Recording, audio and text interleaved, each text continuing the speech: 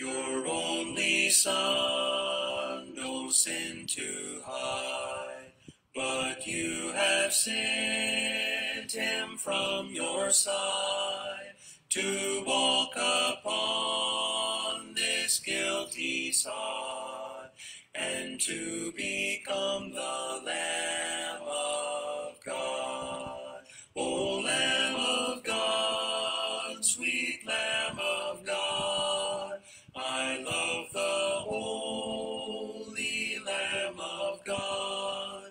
Oh, wash me in his precious blood, my Jesus Christ, the Lamb of God. Your gift of love they crucified.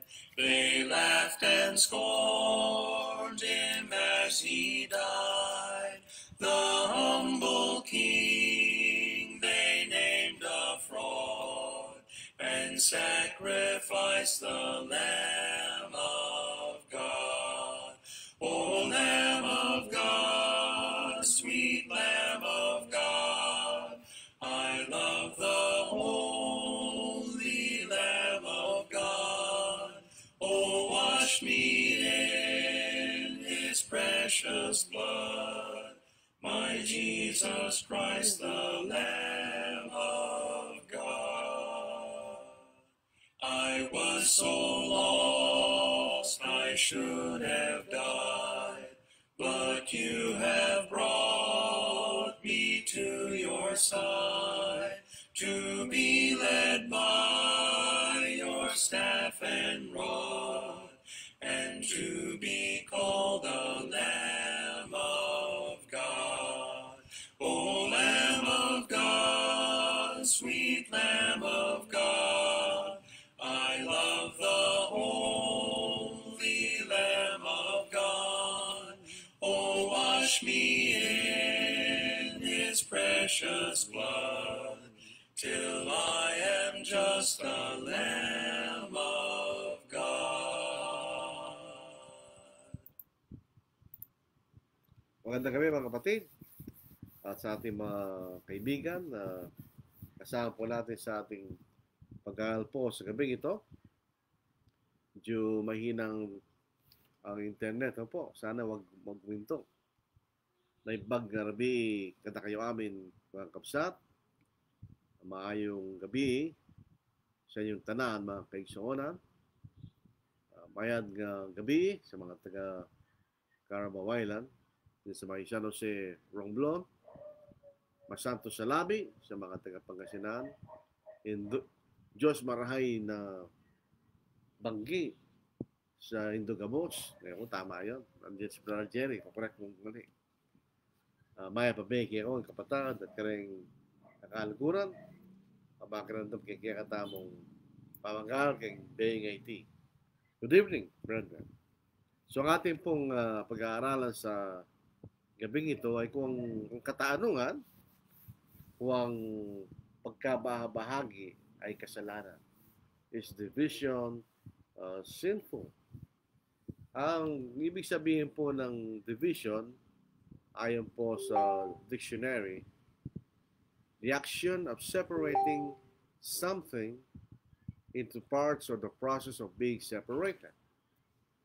Yung pong kahulugan na yun ay not necessarily masama. Halimbawa, kung meron po isang hukbo at pinaghati-hati ng general sa malilit na bahagi para sa epektibong paglaban sa kaaway. So, hindi necessary masama po yun. Pero meron pong pangalawang kahulugan ng salitang division o pagkabahagi. Disagreement between two or more groups, typically producing tension or hostility.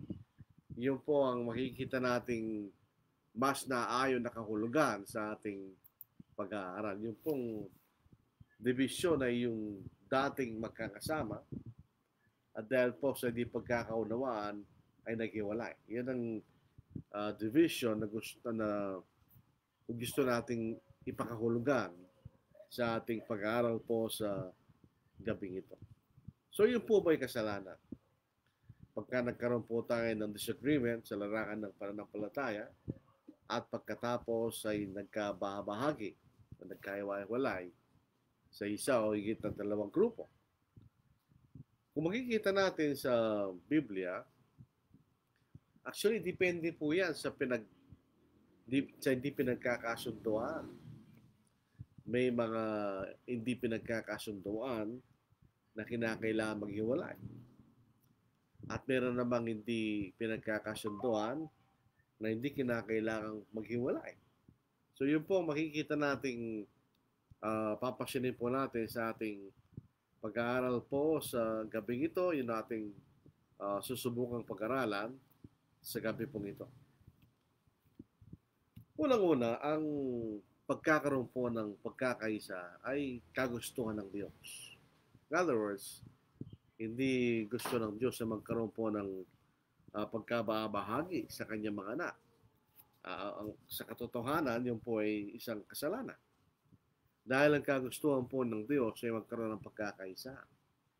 Dito po sa John, dito po sa ikalabing-pitong kapitulo, sa talatang ikadalampu hanggang sa ikadalamput-isa.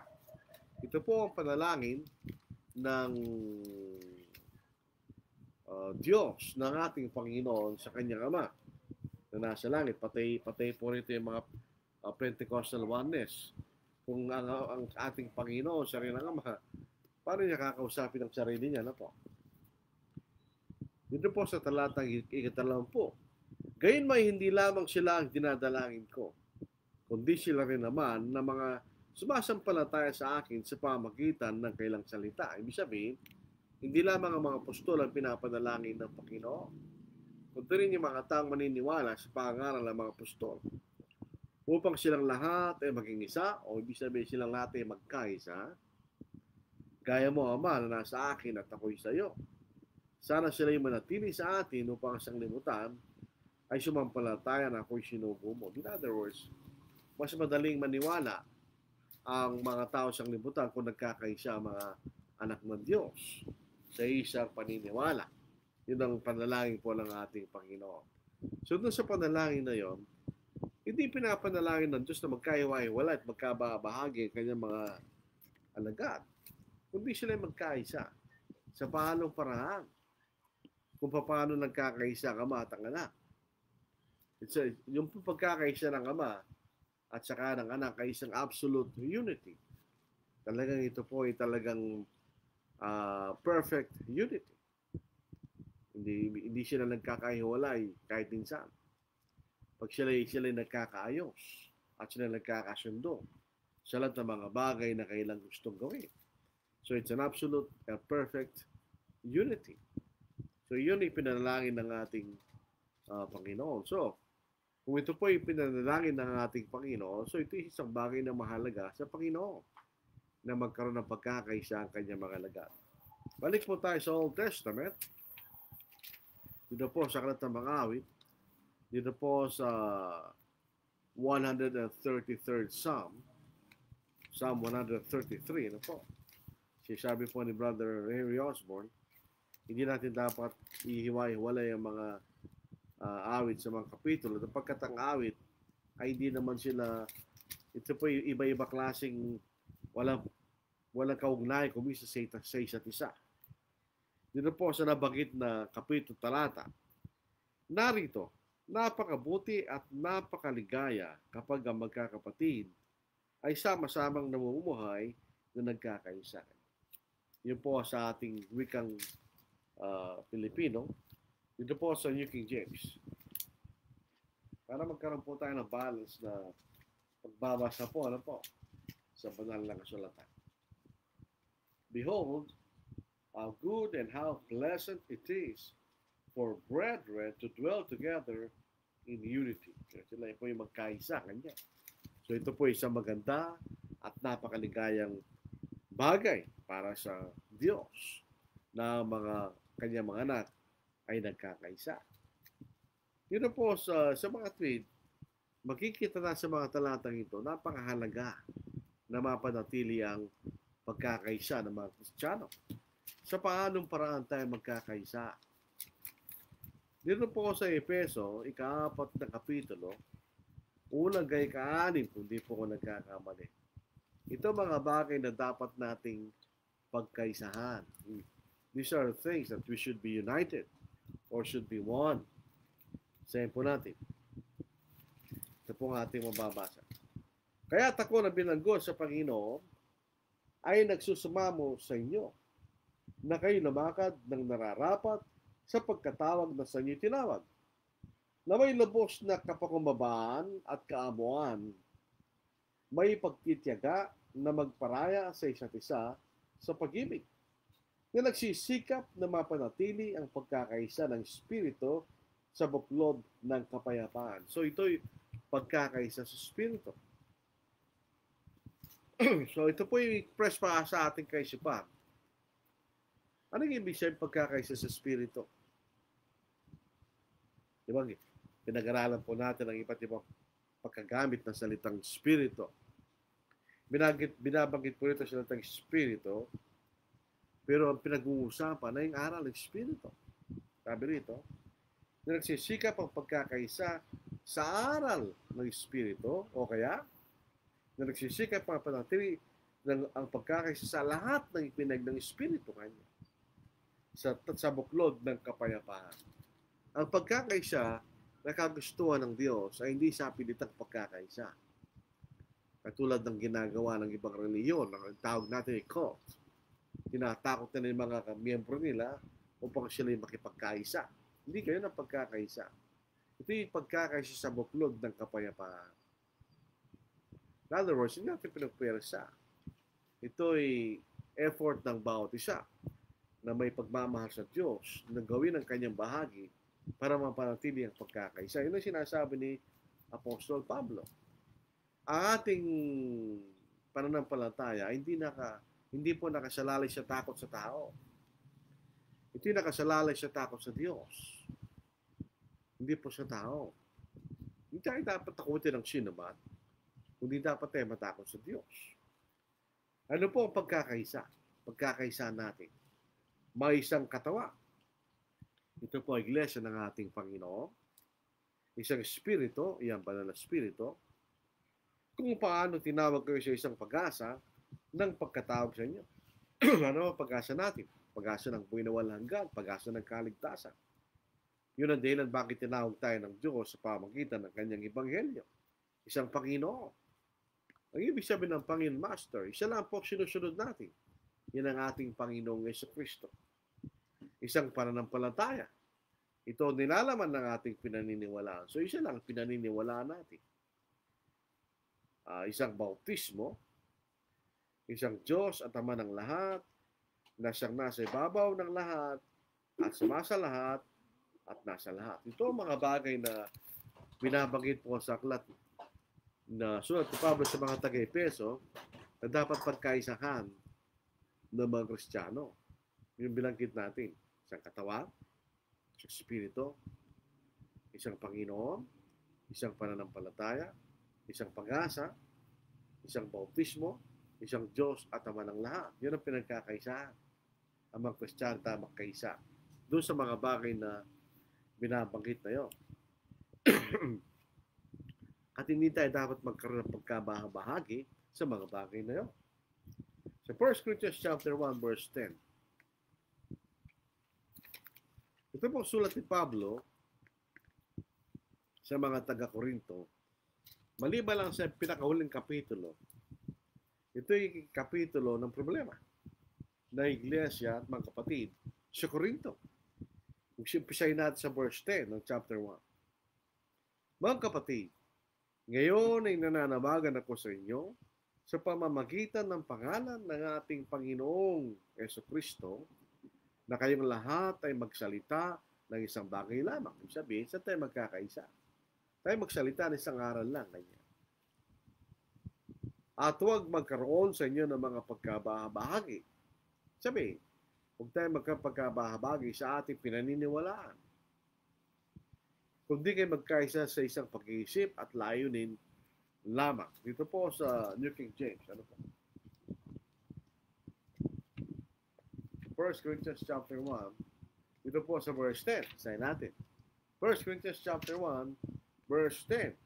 Binasa na po natin sa wikang Banyaga o Tagalog. Masaya naman natin sa wikang Banyaga. Dito po sa tinatawag nating New King James Version. Ito po ang ating makikita. Ito na.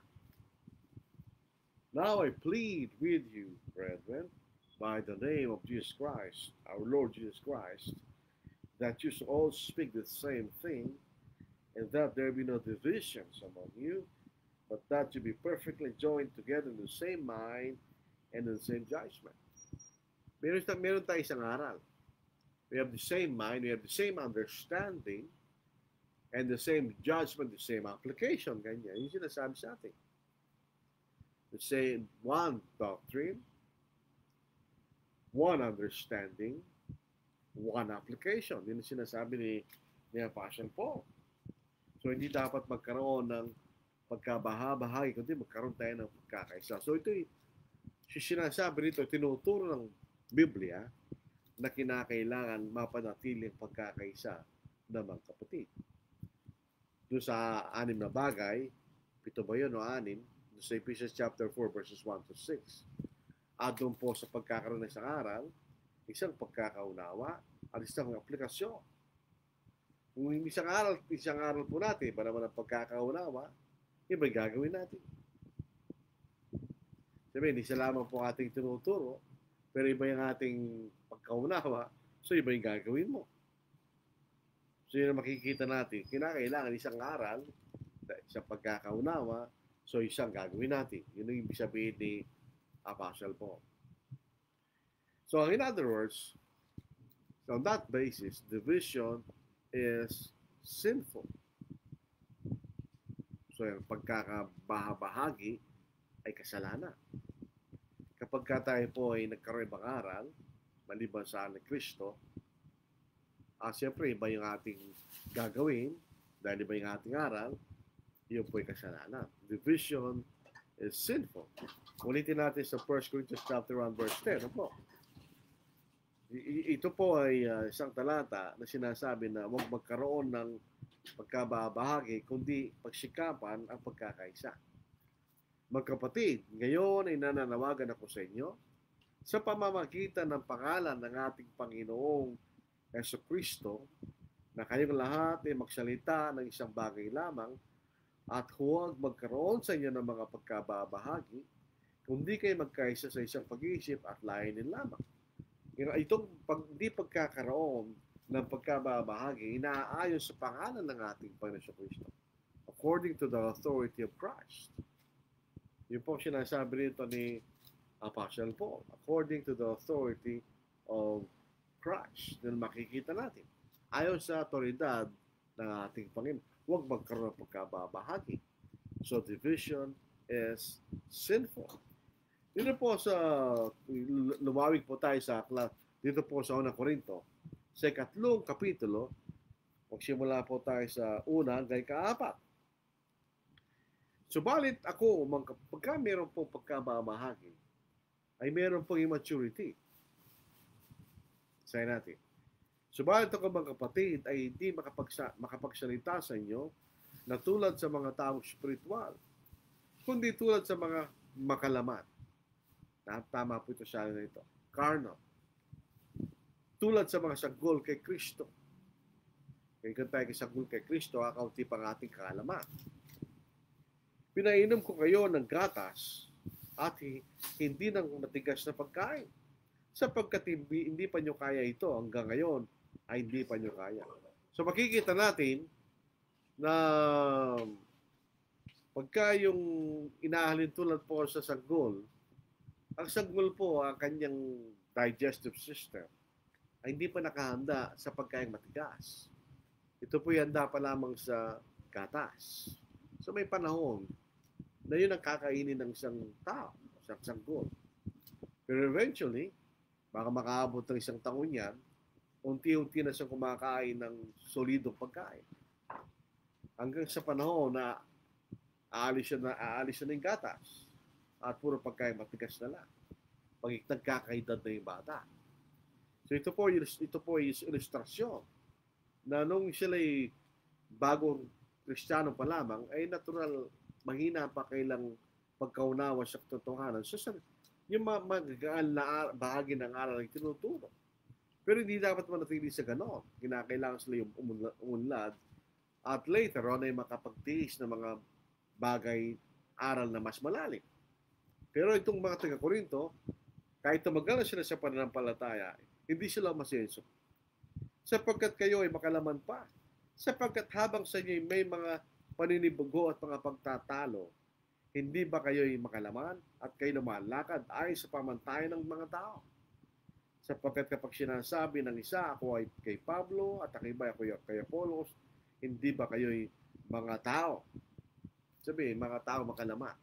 So ito po ay nagpapakilala sa atin na ito ang division po pagkabahabagi masama. Ang pagkabahabahagi na nangyari sa Korinto ay pagkabahabahagi ayon sa mga ngaral. Meron sila mga paboritong mga ngaral. Iyon po'y kasalanan. Wala tayong paboritong mga ngaral. Sabihin, ang mahalaga rito ay hindi mga ngaral. Ang mahalaga rito yung aral. Aral na tinuturo ay dapat ay totoo. Kung may mga kapatid na nanggugulo at nagtuturo ng maling katuruan at maaaring magdulot ng kaguluhan, ito po makikita nating isinulat po ni Apostle Paul kay Tito. Dito po sa 3 kapitulo, dito po sa 10 versikulo. Ang taong lumilikha ng pagkababahagi pagkatapos ng una at kalawang pagsaway ay iwasan mo kayo. So pinaiwas tayo sa mga taong pinanggagalingan ng pagkababahagi. Ito yung mga taong Kristiyanong gumagawa ng pagkababahagi sa loob ng isang lokal na kongregasyon o kahit sa mga iba't ibang kongregasyon. So pinaiwas tayo ni Apostle Paul. Dito po sa New King James, ano po? The Titus, New King James. Ito ang ating mababasa. Chapter 3, verse 10. Reject a divisive man after the first and second admonition. That isang dalawang pagsasabi at kung hindi magbabago ay itakwin. Reject, sabi ni Apostle Paul. Reject a divisive man after the first and second admonition. So talagang bawal yang pagkababahagi. Dito po sa Galatia chapter 5 verse 20. Ito po ang ating ang pagkababahagi ay isa sa mga kasalanan na magiging hadlang para makapasok tayo sa langit. Tayo natin. Pagsamba sa Diyos-Diyosan, pagkukulam, alitan, pagtatalo, paninibagho, pagkakagalit, pagkamakasarili, pagkababahagi, mga pagkakampi-kampi. Ito po yung magkakaugnay. Pagkababahagi, dahil may pagkakampi-kampi kanya. So ito po ay magiging dahilan. Tuloy na sa verse 21.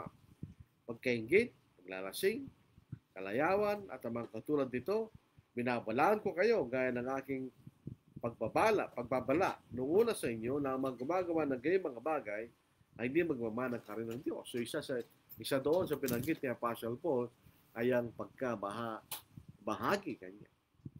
Dito po alam po ninyo, pagka ang isang kaharian ay nagkabahagi, ito'y mahinang kaharian. So pagka mga Kristiyano po ay nagkabahagi, umihina ang kaharian, siyempre. Yan ito sabi po sa Mateo, chapter 12, hindi po nagkakamali, sa verse 25. Ngunit nalalaman niya na ang mga inisip nila at sinabi niya sa kanila, ang bawat kaharian na hati laban sa kanyang sarili ay mawawasak. At ang bawat lungsod o bahay na nahati laban sa kanyang sarili ay hindi makakatayo. So, yun po yung nagdudulot ng kahinahan sa isang kaharian kung ito nagkakabahagi sa kanyang sarili. Kaya ang division po ay kasalanan. Kailangan natin mapanatiling pagkakaisa sa aral ng ating Panginoon. So, yun po ating makikita. So, division is sinful. Ito makikita natin. Kapag kami mga kapatid na nagtuturo ng maling aral, hindi tayo pwede magsama sa kanila. Although division is sinful, totoo po yun. Pero yung pinanggagalingan ng pagkabahagi, hindi tayo dapat magkaroon ng pakikibahagi sa kanya. Dito sa Romans chapter 16 verse 17, kailangan nating tandaan ang mga taong pinanggagalingan ng pagkabahagi kanya. Basahin natin. Dito po sa 16. Dito po sa verse 17. Dito po. Ngayon sinasama ko sa inyo, mga kapatid, natandaan ninyo ang mga lumilika ng pagkabahagi at ng mga katitisuran na laban sa mga aral na inyong natutunan, lumayo kayo sa kanila. Pagka may isang kapatid na nagtuturo ng iba at nagdudulot ng pagkabahagi kanya, tandaan nyo yung kapatid na yon at huwag makisama sa kanya o sa kanila. So bagamat sinasabi ng division is sinful, pero kung may magtuturo ng maling aral ang nagdudulot ng pagkabahagi kanya, hindi tayo dapat makisama sa tao yun na nagtuturo o pinanggagalingan ng pagkabahagi. So hindi ito po papasok yung we will not compromise sa isang maling aral na taliwa sa aral ni Kristo. We will never compromise. We should not compromise. Kahit ano pa ang dahilan, we should not compromise. Ibig sabihin, ayakapin natin yung mali, kahit di tayo sumasang-ayon doon, kahit ito labag sa kalooban ng ating Panginoon. So Titus chapter 3 verse 10. Ulitin natin.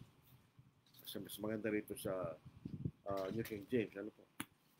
Ulitin natin ang Titus chapter 3 verse 10. Ito. Reject a divisive man after the first and second admonition. You have to reject. You have to know. You have to mark. Sabi po sa Romans 16 verse 17. Dito 2 John 9 to 11. Sabi po natin. Actually, tatlong tao ito. Hindi lang siyang tao po ito. Tatlong tao ito. Number one, yung taong lumalampas sa aral ni Kristo. Sabi natin. Yung unang tao. Ang sino mga lumalampas at hindi nananatili sa aral ni Kristo ay hindi kinaroroon ng Diyos. Ang nananatili sa aral ay kinaroroon ng Ama at hindi ng Anak. Itong taong ito, hindi siya nananatili sa aral ni Kristo. Yun ang unang tao. Pangalawang tao, yun ang tuturo ng aral na hindi dala ng aral ni Kristo. O nagtuturo ng ibang aral kaysa sa aral ni Kristo kanya.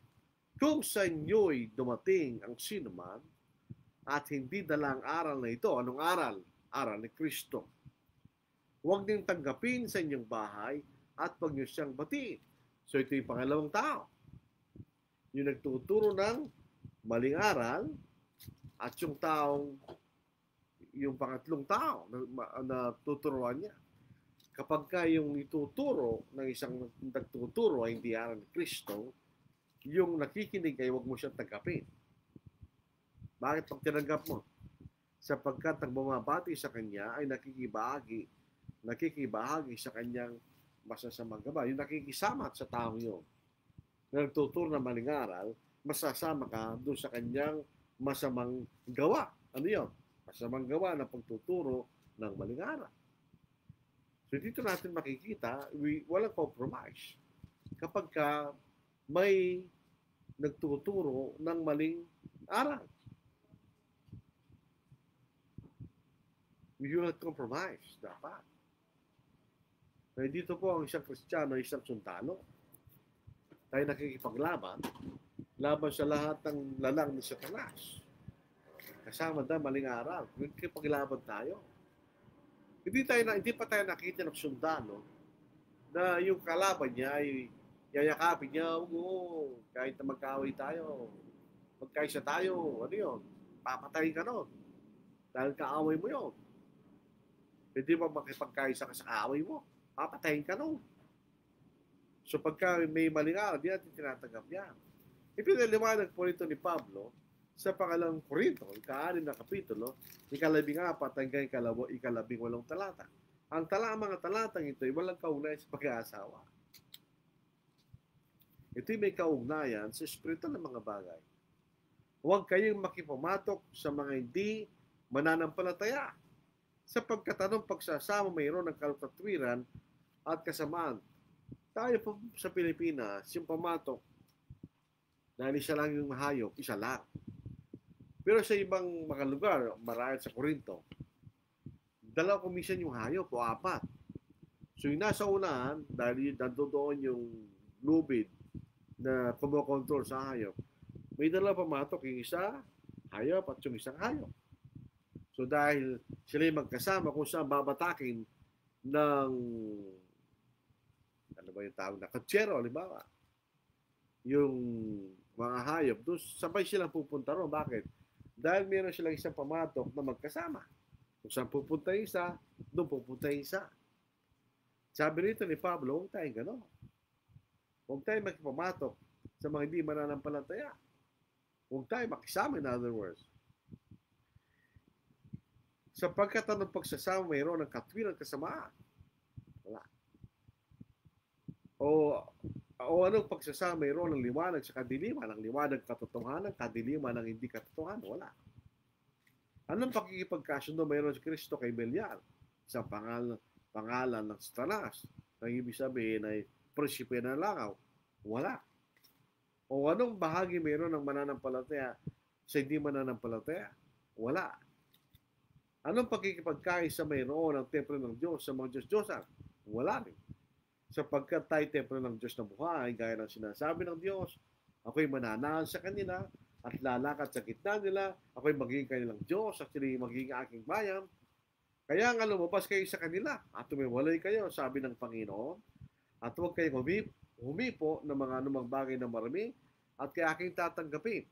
At ako'y maging ama sa inyo at kayo maging aking mga anak na lalaki at babae, sabi ng Panginoong makapangyarihan sa lahat. So di yun makikita walang fellowship ang mga sumasampalataya sa mga di sumasampalataya. Application sa atin, sa mga Kristiyano at sa mga denominasyon.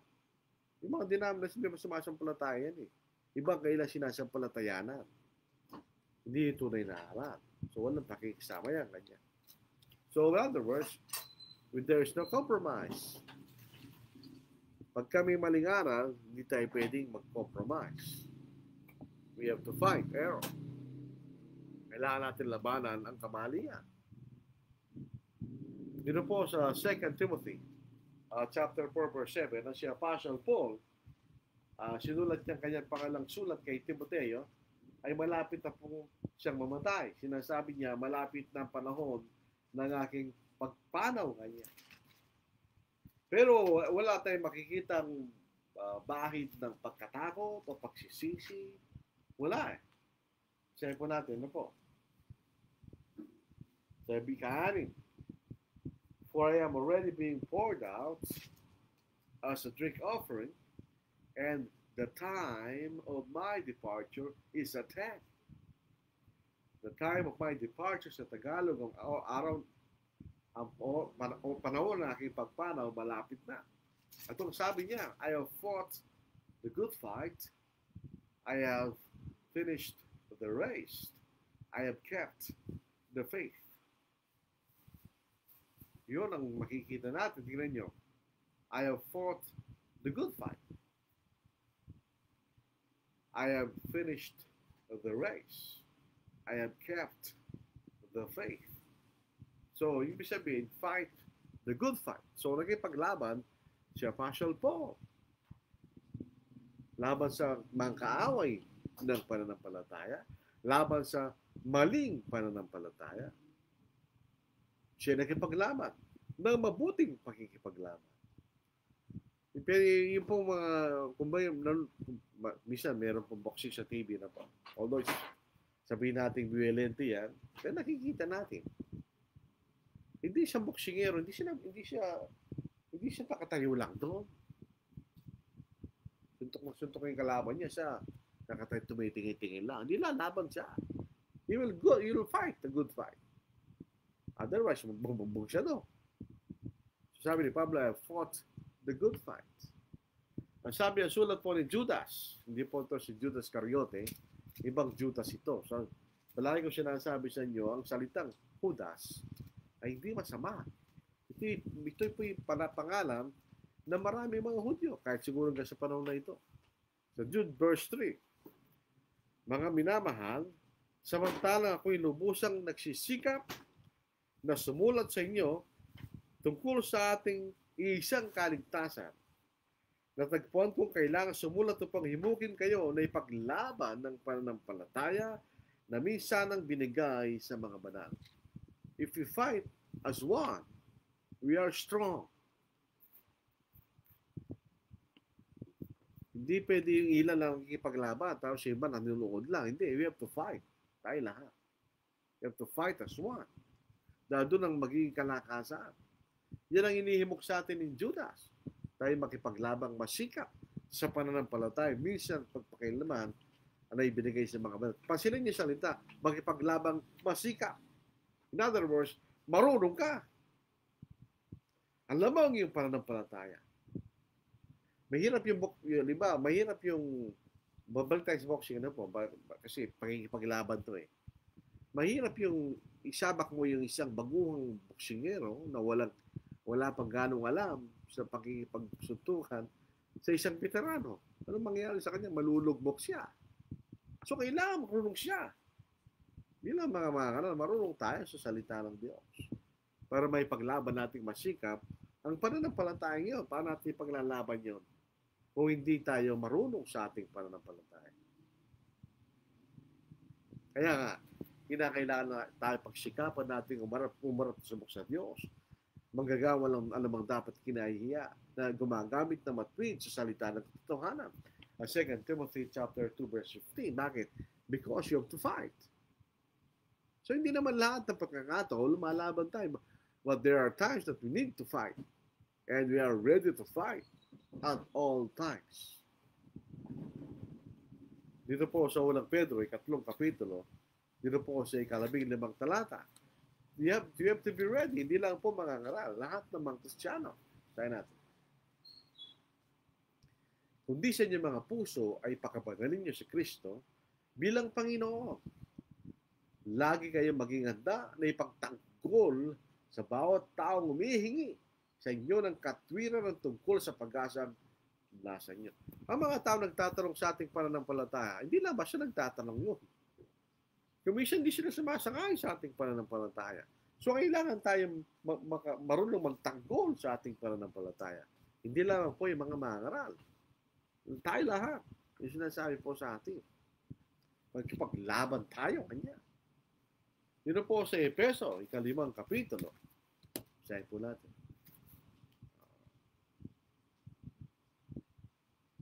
Ephesians chapter 5, verse 11. Hanggang verse 14. Isuot ninyo ang kasuot ng pagdigma ng Diyos upang kayo makatagal laban sa mga pakana ng Diablo. Sapagkat ang ating pakikipaglaban ay hindi sa laban sa laman at dugo, kundi laban sa mga pinuno, laban sa mga may kapangyarihan, laban sa mga pangyarihan hindi nakikita na nag-aharis ang libutan sa katilimang ito, laban sa hukbong espiritual ng kasamaan sa kalangitan. Kaya kunin ninyo ang baluti ng Diyos upang kayo makatagal sa arang masama. At kung magawa na ninyong lahat ay tumayong matatag kanya. Kaya tumindig kayo na inyong mga baywang ay nagbibigkisan ng katotohanan na suot ng baluti ng katwiran. So ito po yung pinaglalaban tayo. Tingnan nyo hanggang sa verse 18. Tuloy na natin. Kaya tumindig kayo na inyong mga baywang ay nagbibigkis ng katotohanan na suot ang baluti ng katwiran at nakasuot sa inyong mga paa ang pagiganda para sa ebanghelyo ng kapayapaan. Kasama ng lahat ng mga ito, taglayin ninyo ang kalasag ng pananampalataya na sa pamagitan na inyong masusugpo ang nag-aapoy na palaso ng masama. Ano yung palaso? That's a weapon. Yan ang weapon ng kalaban. Yan ang maling aral. At taglayin niyo ang helmet ng kaligtasan at tabak ng Espiritu na siyang salita ng Diyos. Manalangin kayo sa Espiritu sa lahat ng panahon, sa bawat panalangin, pagsamo, at sa bagay na ito, maging handa na may buong pagtsatsaga at pagsusumama para sa lahat ng mga banal. You have to fight. You have to fight. Division is sinful. Pagka tayo po yung maalis sa katotohanan, that is sinful. Pag may nagtuturo ng maling aral, that is sinful. Pagka may mga taong naging dahilan ng pagkabahagi dahil sa maling aral, that is sinful. Pero kung minsan kailangan lumabas, kailangan magkaroon ng dibisyon para lumabas kung sinong tapat. Dito po that sounds surprising, pero nasa Biblia yan. Hindi ko inimbento po yun. Sa 1 Corinthians chapter 11, sa verse 19. Unang-una, makita ninyo, si Amos, sabi niya, paanong magkasama dala kung di sila magkasundo? Amen. Siyempre. Pagkaya meron kayo hindi pa rin mga aral, paano kayo magkakasama? Dito sa 19 ng 1 Corinthians chapter 11. Sapagkat kailangan magkaroon sa inyo ng mga, kailangan kanyo, di ba? Sapagkat kailangan magkaroon sa inyo mga pagkabahagi upang ang mga tunay sa inyo ay malantad. Sapagkat kailangan magkaroon sa inyo ng mga pagkabahagi upang ang mga tunay sa inyo ay malantad. Ibig sabihin, pag may nagkaroon ng division, dahil may nagtuturo na maling aral, ang magandang effect noon ay malalantad kung sino ang nagtuturo ng tama. Sounds surprising, pero yun nasa Biblia.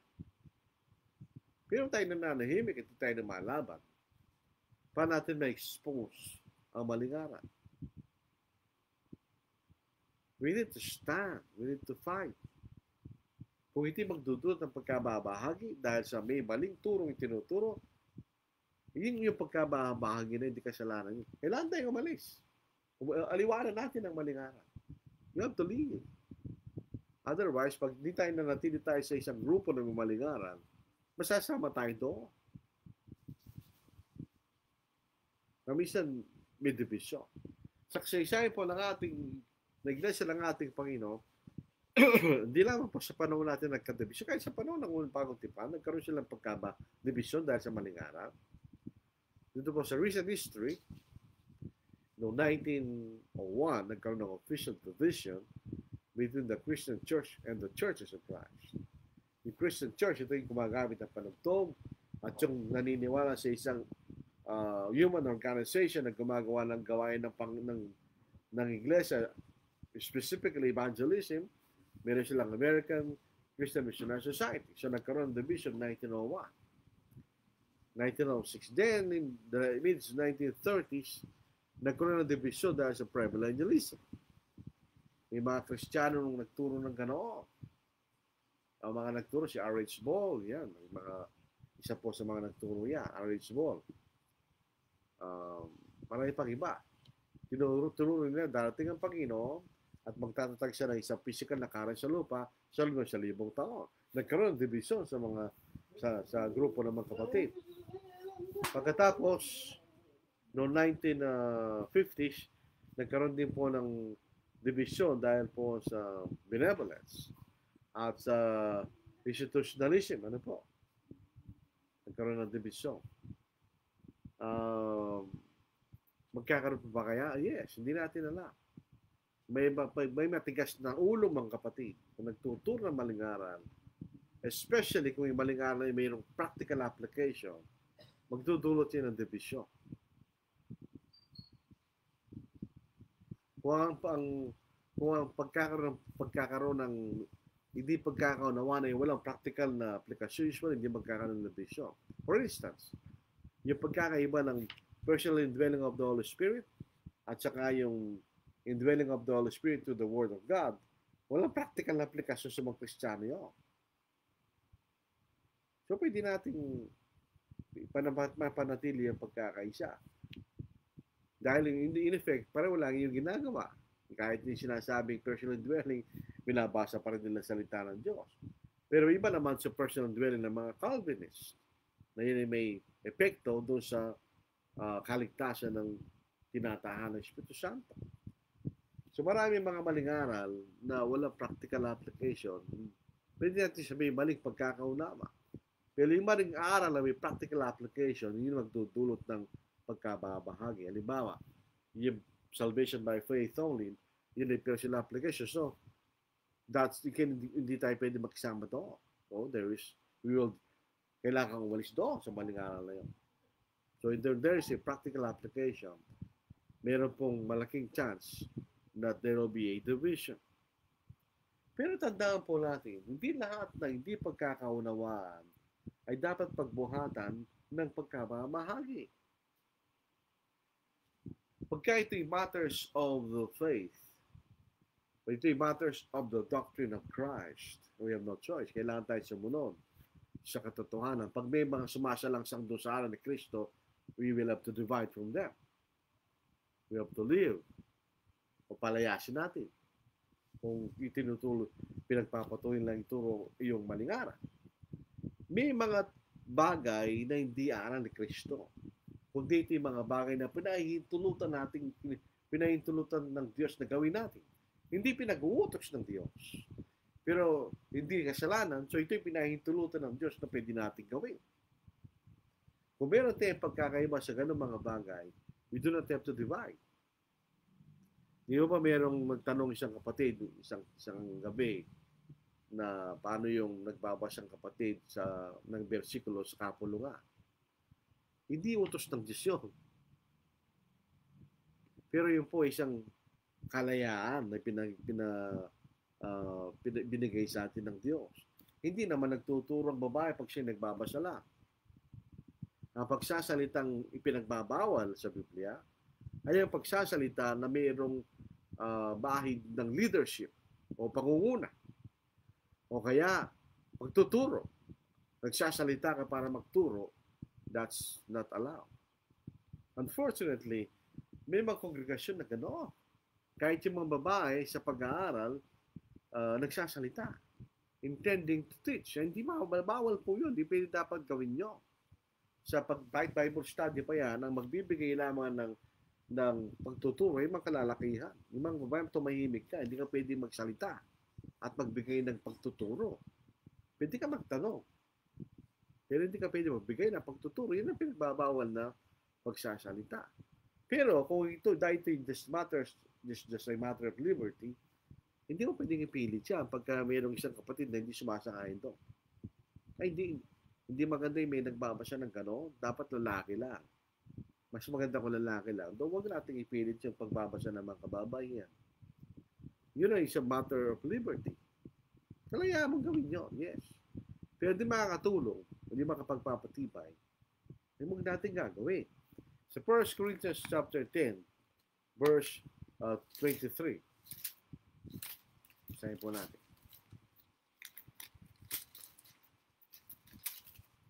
Ito. Lahat ng mga bagay matuwid. Ito sinasabi ni Pablo rito, yung mga bagay na pinahintulutan tayong gawin. Lahat ng mga bagay matuwid, ngunit hindi lahat ng bagay ay makakabuti. Lahat ng mga bagay matuwid, ngunit hindi lang lahat ng mga bagay makapagpapatibay. Kung ito'y tumutungkol sa aral ni Kristo, anong bahagi ni Kristo ang aral ni Kristo na hindi makakabuti sa atin? Ano ang bahagi ng aral ni Kristo na hindi makapagpapatibay sa atin? Wala. So hindi ang tinutukoy nito ni Pablo, hindi aral ni Kristo. Ito yung mga bagay na meron tayong, binigyan tayo ng kalayaan na gawin ng Diyos.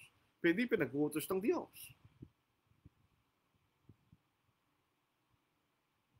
Yan, nakita po rin yung pagkakaiba, no? Hindi tayo inuutos ng Diyos na magbasa ng Biblia sa kapulungan. So yun po ay isang kalayaan dahil di naman masama yun. Pero wala rin ako nakikita kung sinasabi, babasahin ng babae yung kasulatan, pero kung hindi makakabuti, huwag natin gagawin.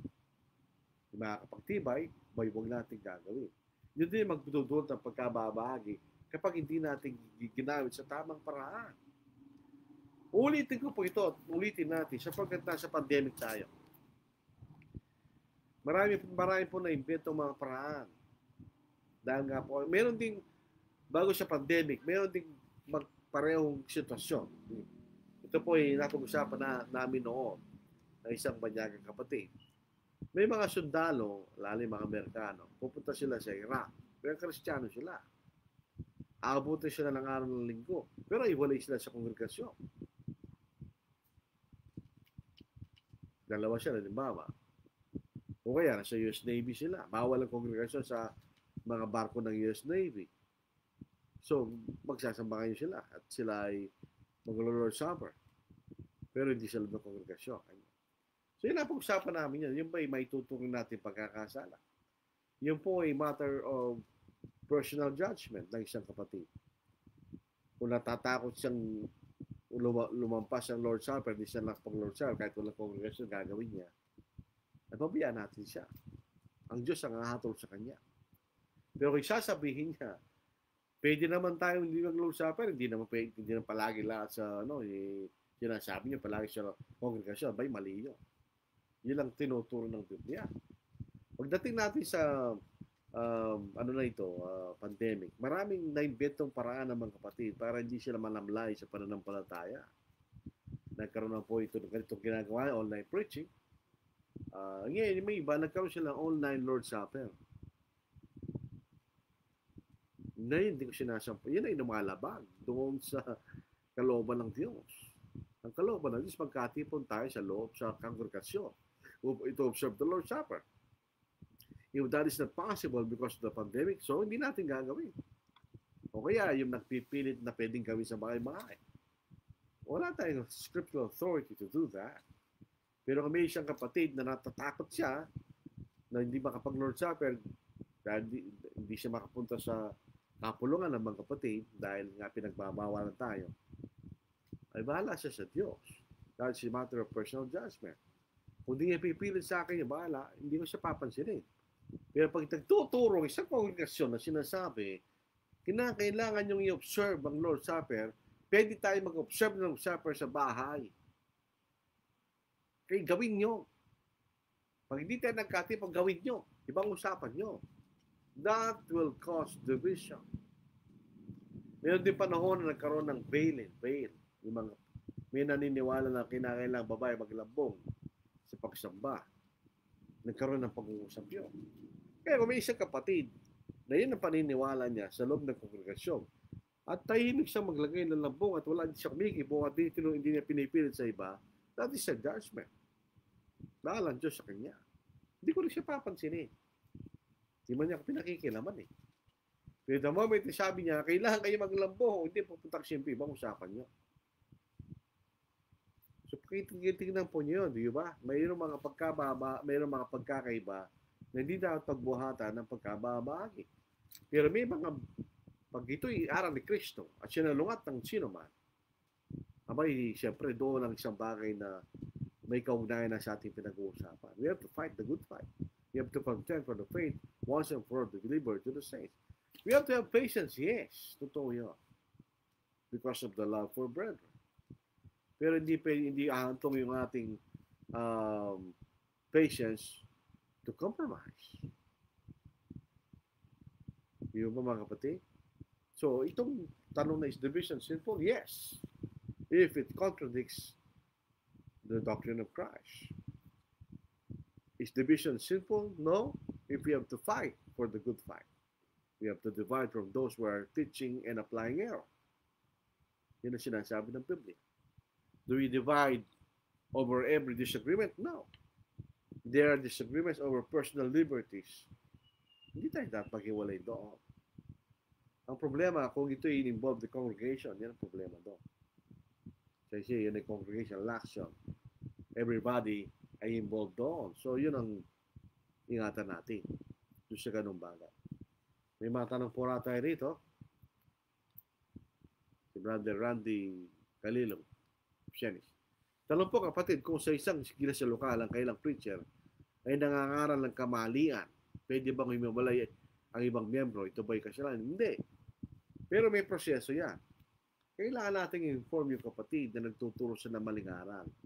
And you have to prove na maling aral niya. Baka naman kasi hindi gano'n.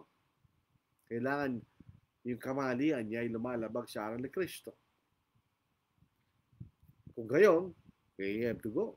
Kailangan nating iwanan yun. Otherwise, pag naniwala rin tayo doon sa maling tinuturo niya, hindi masasama tayo sa kanyang masamang gawa, di mapapahamak tayo. Kung nagtuturo siya ng doctrinal error at pinipilit niya, may kailangan kang umalis. Mali na doctrinal error po yun. Si Proofer. Paano po maklasify ang maling aral na dapat magresulta ng pag-iwala at maling aral na pwedeng batayin? Pag ito ay maling aral against the doctrine of Christ, walang batayin nyo. Kailangan natin labanan nyo. Siyempre, lumalabag sa akin ng Kristo. Pero kung ito ay mga bagay usually matters of personal liberty, abay, hindi dapat pagkalian ng pag-iwala. Bigyan ko ng halimbawa. May mga kapatid na naniniwala sila kailangan ang mga sumasambang babae naka-dress, nakapalda. May naniniwala mga kapatid na pwede naman ako magpantalon basta disyente. Hindi dapat pagkalian ng pag-iwala yun. Wala namang sinasabing kailangan magpantalon ka disyente o magdamit ka ng padang disyente. Wala namang sinasabi ko ng Biblia. So, nandun sana ang karapatan mong ipag-utos yun. Ang sinasabi lang ng Biblia yung prinsipyo ng pagdadamit. Ngayon, kung paano i-apply ng kapatid yun, yung prinsipyo ng disyente pagdadamit, nasa sa kanya yun. Sa 1 Timothy chapter 2, bibigyan natin yung talata rito. Dito po sa 1 Timothy chapter 2 po ito, yung ating gustong pag-aralan po na hindi dapat ang pagdadamit ng babae. Dito sa verse 9. 1 Timothy chapter 2, dito po sa verse 9. Maraming tanong nga. In the like manner also, that the women adorn themselves in modest apparel. Sinasabi sa atin kung ano yung karakter ng damit. Hindi yung style ng damit. Ano yung karakter ng damit? Modest. With propriety o nararapat and moderation. Hindi overdress. So, sinabi sa atin ang karakter ng damit na dapat isuot ng babae. Hindi sinabi ng Diyos yung style ng damit. So, kung ang aplikasyon ng isang kapatid na babae ay pantalon naman, slacks, disyente naman, hindi naman bastos, mukha naman ako babae. Yung ba nakapalda yung isa, umatulan yung isa. Wala kang karapatan. Saan mo mababasa kailangan nakadress ka? Wala. Iyon lamang ang aplikasyon ng modest apparel, propriety, and moderation. Yun ang inisip mong application. Yung isa lamang kapatid, ganon. So, hindi sinabi ng Diyos yung specific kong style, di ba? So, bakit natin ipipitag sa style? Laban doon sa isa. So, hindi dapat paggalingan ng pagkabahagi yun. Si Brother Kennedy Pinto. Can we call a division having things they disagree?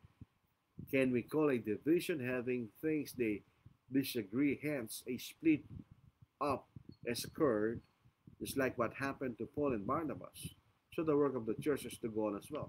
Yung division, yung pagkakaiba ni Barnabas is a personal judgment. Hindi natin alam kung sinong tama doon. Si Barnabas ba na binigyan pa niyang pagkasa si John Mark? O siya partial Paul na sa tingin niya hindi niya pwedeng isama si John Mark? Ito opinion ko lang. Parang tama si Barnabas, but later on si John Mark nagbago siya. O pwede rin natin tingnan sa kabilang banda. Dahil doon sa pinakita ni Apostle po kay John Mark, nag-isip si John Mark at nagbago siya. So sinong tama sa kanila? Hindi natin alam. Did they Did they have to divide? Did sila ba nagkaroon ng pagkabahagi sa pananampalataya? Hindi.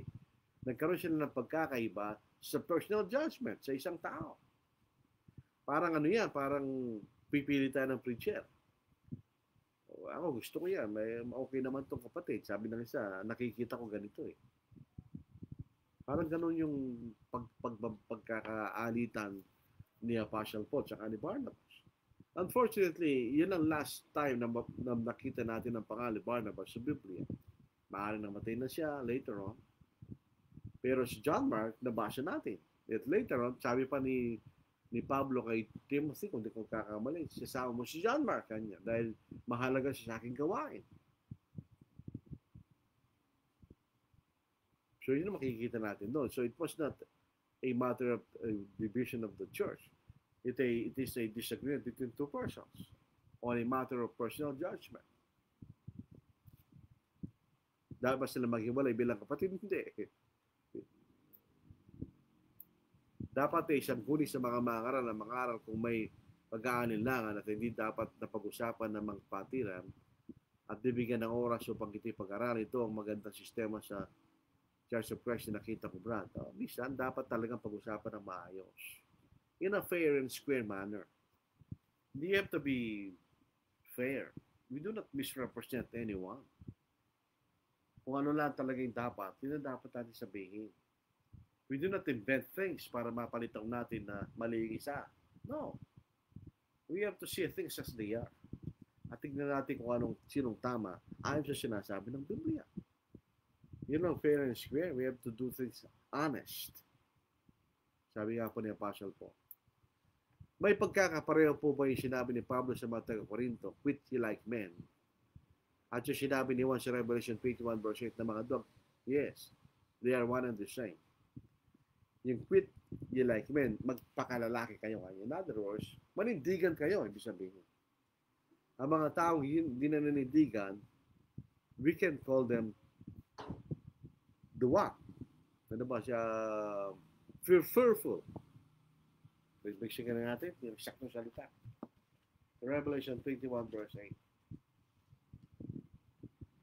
But the cowardly, sa ibang salin, fearful, unbelieving, abominable, murderers, sexually immoral, sorcerers, idolaters, and all liars shall have their part in the lake which burns with fire and brimstone, which is the second death.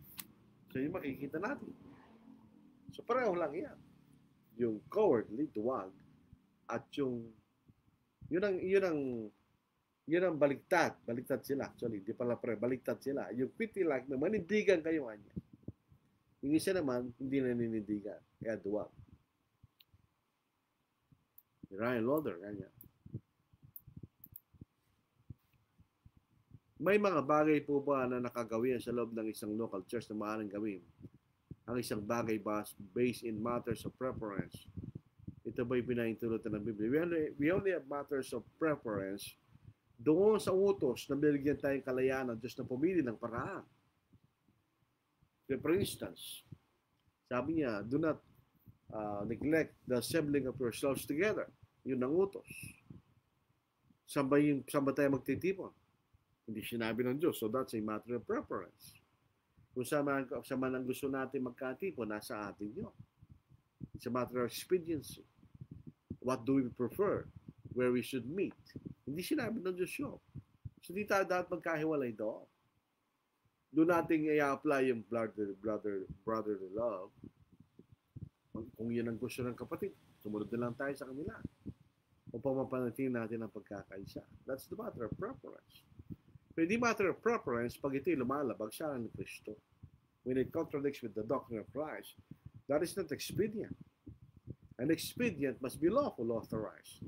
So a matter of preference shall be authorized by a generic authority. Makikita natin. So, hindi tayo pwede gawin ng isang bagay just because yun ang gusto natin gawin. No, it should be authorized. Pwede na para magawa natin yun. Kung ang authority generic, sinabi ng Diyos kung anong gagawin natin, pero binigyan tayo ng kalayaan kung paano natin gagawin, so we can choose our preference. That's a matter of preference. So, pwede natin gawin yun. Pero kung ito'y lumalabag sa ng Kristo, walang preference doon. Walang preference. We have to obey. We have no choice but to obey. May nagsasabi na kahit daw kulang ang damit na sinusuot sa pagsamba, lalo na sa may ibang babae, sa puso naman daw nakatingin ng Diyos. Oo nga, ang Diyos nakatingin sa puso mo. Pero may mga tinutokso mo yung mga tao doon. Tandaan nyo, may Kristiyanong lalaki doon. Ang mga Kristiyanong lalaki, pinagsisikapan nilang maging banal sa lahat ng bagay. Bakit ka maging instrumento para itong mga tao ito magkasala? Tao pa rin yan. Hindi siya na matukso. Bakit ka magagaming magiging dahilan ikaw? Wag maiksing damit, kasalanan yan. Pag maiksing damit, kasalanan yan. Kaya ano pang, short yan, miniskirt, bracelet, kasalanan yan. Hindi modest apparel yan. At hindi rin proper. So it is without propriety. Hindi proper. Hindi nararapat. So hindi po dating parents na nakatingin sa puso kanya. So kahit anong damit ko. So pwede tayong tumugtog ng panugtog dahil nakatingin sa puso ng Diyos. So kung nakatingin sa puso, I'm sincere.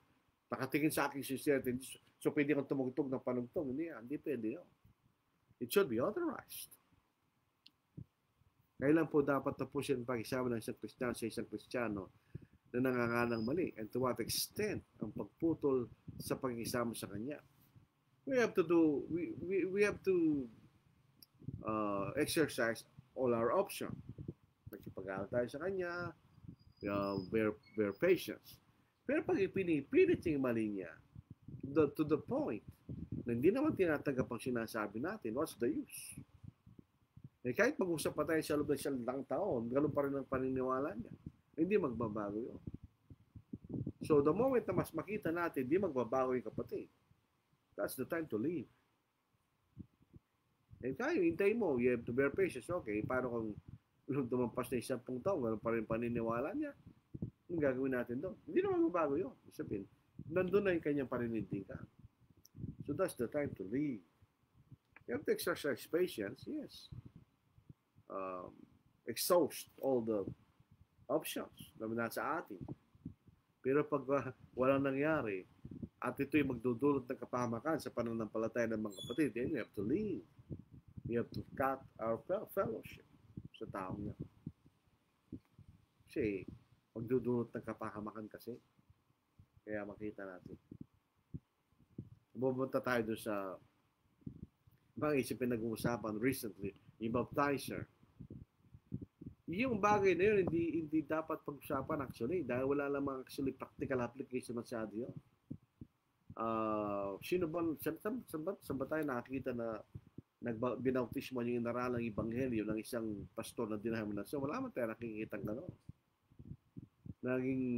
So bakit bibigyan mo ng, pipilit mo yung baptizer lang, Kristiyano, ano?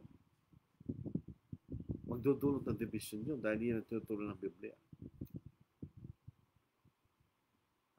Hanggang po saan po dapat paisi ang buhok ng Kristiyanong babae. Ang shortness o the length is a matter of judgment. Itong buhok ko, tingnan niyo kung babae kayo. Ito'y mag-isip para sa isang babae. Pero pag nandito, mahaba sa lalaki yan, di ba? Mahaba sa lalaki, mahaba na rin yun. Ang haba ay sa matter of degree. Di ba sa adjective, mahaba. Long. Mas mahaba. Longer. Pinakamahaba. Longest. Ano yung common denomination? Lahat sila long. Pero mayroong length ng buhok na hindi mo masasabing long. So hindi siya kasama dun sa long. Sabi nga, ito is short. Pag ganito ang buhok ng babae, it's short. Pero pagka, anibaw dito, sa leeg, sa lalaki mahaba yun eh. So hindi mo naman sasabi maiksi yun para sa isang babae. Kasi sa lalaki mahaba na yun eh. Pero it's a matter of common sense. Parang yung parang yung Magtatanong, gano'n kay si damit? Kukuha ba tayo ng ruler? Yung mga bawat kapatid, gagamitin ng ruler pagpasok ng church building at sa pagsamba? Hindi. Pagtingin mo pa lang, alam mo na kung maiksi, mahaba. So, wala sinabi ang Diyos how many centimeters, how many inches para masabi mong mahaba. Pero malalaman mo na ito maiksi sapagkat dito mahaba. Yung po mga grupo ng mga denominasyon na hindi nagpapagupit, kalokohan nyo. Sipin lang nyo, yung practicality nun. That's very practical. Kung gagamit ka ng shampoo, ilang poteng shampoo gagamitin mo to? Palagi ko, kasalanan na ninyo dahil nagsasayang ka ng resources na dapat ibigay mo sa tamang paraan. Ito, palagi ko sa akin, this is long. Tapos pag dito, that's longer. Tapos malampas doon, that's longest. So it's still long. Basta ito masasabi mo mahaba at di masasabi maiksi. Pwede mo i-testing yan. Tumawag ka ng kapatid. Tanong, mahaba na may buhok ko, maiksi. O, mahaba na yan. Tumawag pa ng isa. Brad, sister, mahaba na may buhok ko. Oo, mahaba na yan. Tumawag ka pa ng isa. Balay ko mahaba. Mahaba na yon. Pero pag lahat nagsabi maiksi, maiksi buhok mo. O yan, nakapalda ka. Tanong mo, maiksi ba yung palda ko? Sabi ng isa, pa, okay sa akin yan. So, sasabihin ng karamihan, maiksi yan. Most probably maiksi yun. So, yun lang po makikita natin. Follow up, doon po ba sa gagawin? Doon na po ba gagawin ng 2 John 19? Sabi niya, hindi na, ipipilit sa'yo, tuturuan ka niya malingaran eh. Huwag mo tanggapin. Kung Kristiyanya, kausapin mo. Usap kayo. Palay ko, mali aral mo. Etc. Ganito. Ayaw tanggapin. Dadali mo sa kongregasyon nyo. Meron na pahamak ng mga kapatid. Kaya tandaan mo kanyang kapatid na pinagagalan ng pagkabahagi na hindi yan sa aral na tinanggap nyo kanya. Kung mali tinuturo niya, by all means, huwag natin siya tanggapin. Ilang beses, sabi ni Pablo, 1, 2. Bakit kailangan pa natin Catholic, kaapat, magbabago pa. Sa experience ko, yung mga kinangusap namin, yung mga bago Ganun pa rin ang mali nga tinuturo nila So, bakit natin sasayangin ang ating panahon sa gano'n? Sabi nga ni Solomon, there's a time to speak, there's a time to be silent. That's a matter of judgment. Parang wala na po tayong tanong. So, sa susunod na linggo, magsisimula po tayo sa aklat ng mga Hebreo. Which I think it's a very interesting book na dapat nating malaman. Dahil ito ay parang Romans from the point of view of a Jew. Sa Romans, ito ay from the point of view of a Gentile. Kaya sa Hebrews, ito ay from the point of view of a Jew. Kung kinakailangan ba ng batas ni Moises ay sundin pa o hindi.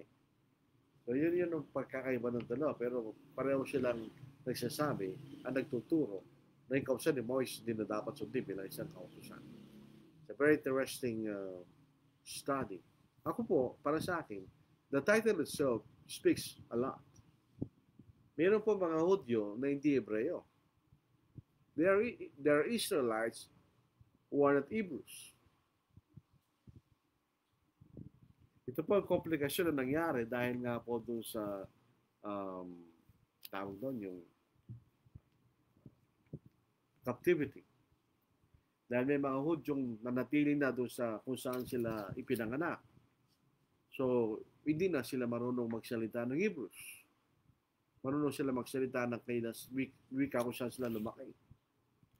So, titignan nyo sa Acts chapter 2. Yun ang preview, kumbaga. Walang bayan. Dito sa Acts chapter 2. Dito mayroon pang tanong.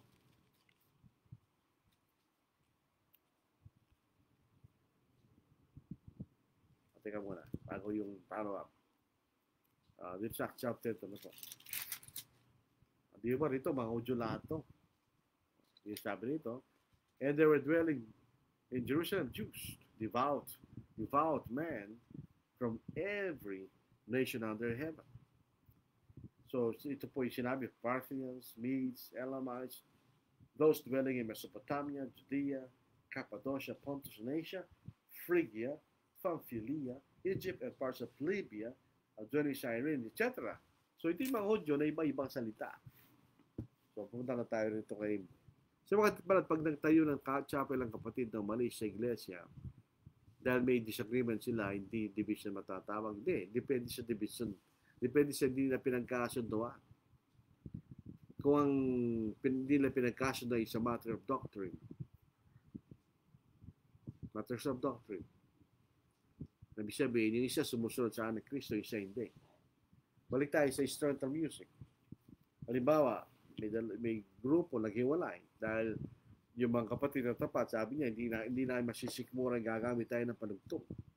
So, hiwalay kami. That is division. Hindi na sila pwede magkaroon ng fellowship sa isa't isa.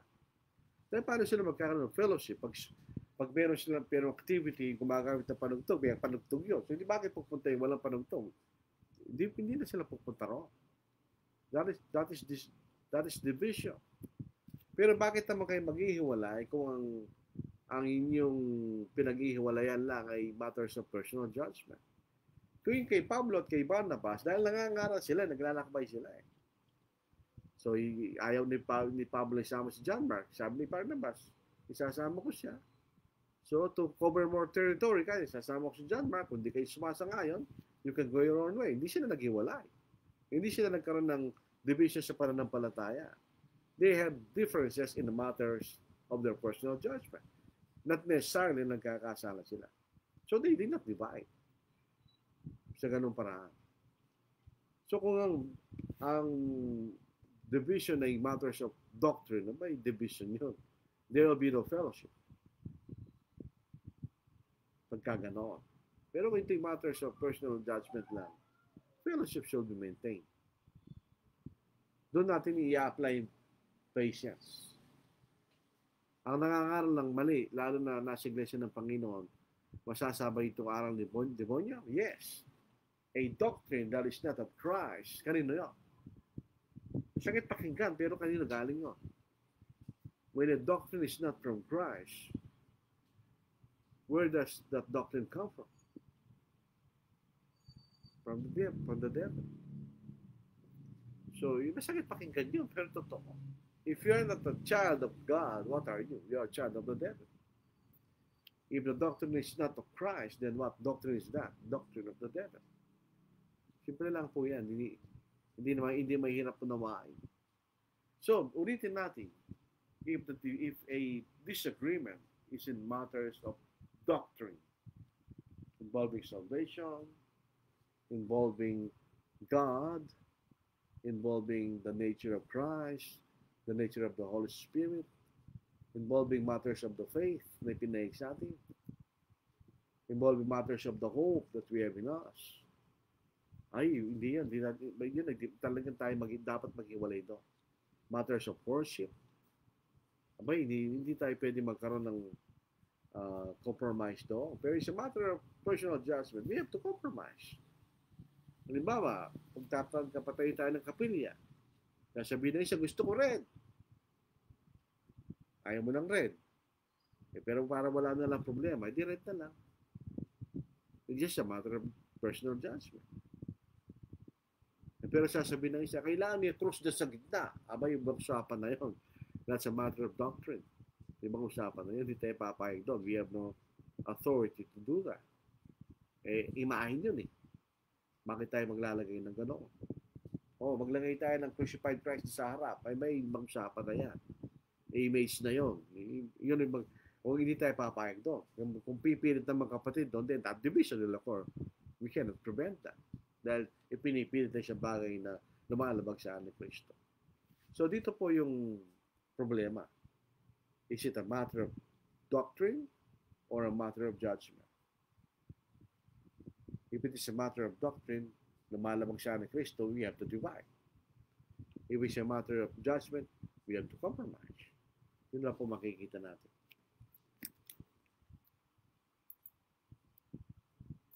Holy, holy, holy, Lord God Almighty. Early in the morning, our song shall rise to thee. Holy, holy, holy, merciful and mighty, God in three persons, blessed Trinity. Holy, holy, holy, all the saints adore thee, casting down their golden crowns around the crystal sea. Cherubim and seraphim falling down before thee, who wast and art and evermore shall be. Holy, holy, holy, though the darkness hide thee, though the eye of sinful men thy glory may not see, only thou art holy, there is none beside thee, perfect in power, in love and purity. Holy, holy, holy, Lord God Almighty, all thy works shall praise thy name in earth and sky and sea. Holy, holy, holy, merciful and mighty, God in three persons, blessed Trinity.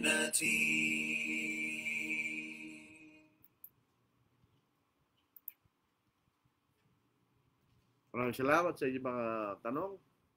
Ano po ito ay makakatulong po sa ating aplikasyon sa relasyon sa mga kapatid. Kung makikita natin ang ano ba ang sitwasyon na talagang kailangan tayo manindigan at anong sitwasyon na kailangan tayo mag-compromise dahil hindi naman to matters of the doctrine of Christ. Pag ito matters of personal preference, ay we have to sabihin, tingnan, ang ating binibigyang kaalaga ay yung relasyon natin sa isa't isa. Dito sa bilang panghuli na po, Philippians chapter 2. Sabi dito,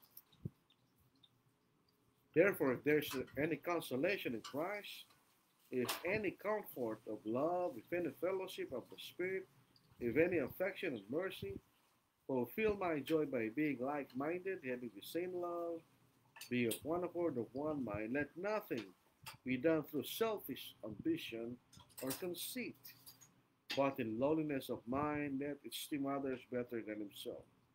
Let each of you look out not only for his own interest, but also for the interest of others. Ito po ang ating pag-aaral po sa gabi ito.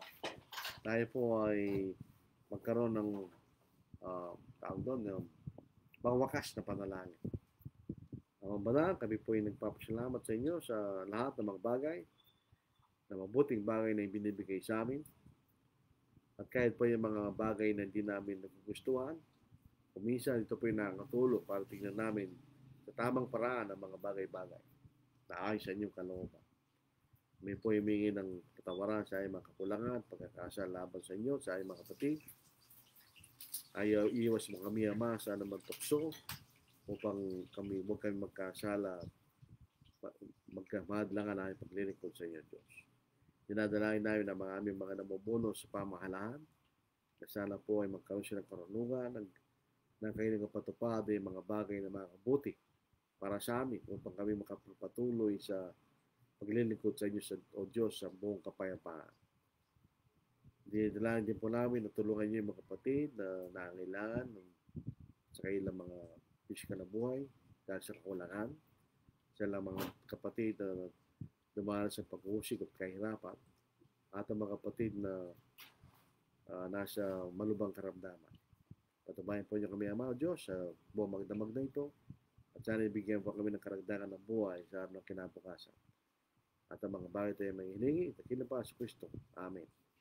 Wala na po tayo mga tanong. So maraming salamat. Tayo mag-ingat. Meron na pong kalinawan sa bakuna.